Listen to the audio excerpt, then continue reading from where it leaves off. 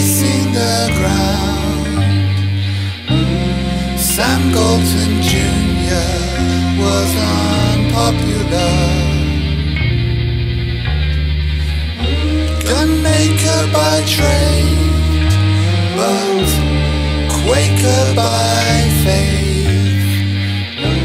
A walking paradox, and he knew it.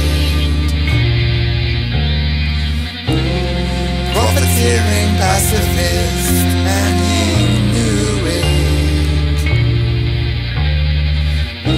A weapons-grade hypocrite, and he knew it. In Steelhouse Lane, they would help the campaign for the British Army against Napoleon.